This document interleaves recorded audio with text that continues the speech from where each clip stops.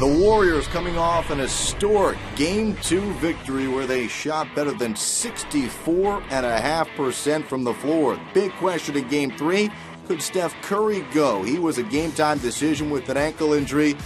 Fresh off his 30-point, 13-assist Game 2 effort, he was on fire here in the first half. But Ty Lawson and the Nuggets were ready to go head-to-head. Denver led it late in the first by 4. Now in the second, it is Lawson. He had 19 first-half points on 6 of 9 shooting, a 13-2 Denver run to end the half. Denver led by as many as 13 in the third quarter.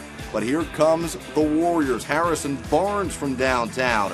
Golden State shot 65% in the third quarter. Curry, part of a 16-2 run. And then Jarrett Jack, he had 10 points in the third quarter, 23 for the game.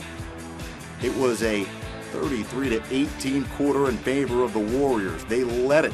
Now in the fourth, Ty Lawson, he had 10 assists. This beautiful dime to Kenneth Faried. Denver down by 2. Take another look. The wraparound.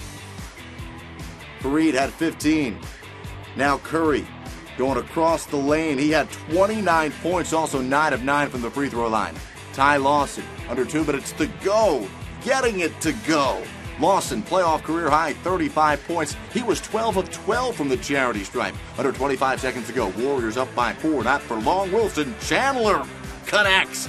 It's a 1-point game. Chandler 2 of 3 from downtown. Now Warriors up 1. Jarrett Jack, he gets called for a 5-second violation.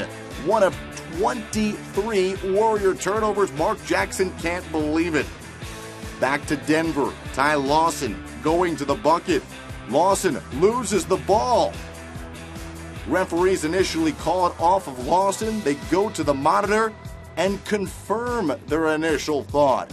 So Golden State would get the ball back. Harrison Barnes would be fouled, trying to put the Warriors up by 3. He misses the first, makes the second. Last chance for the Nuggets. Andre Iguodala from half court.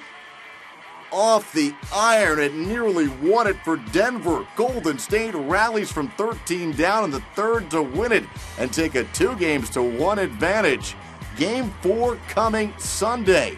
A dramatic win for the Warriors, 110-108.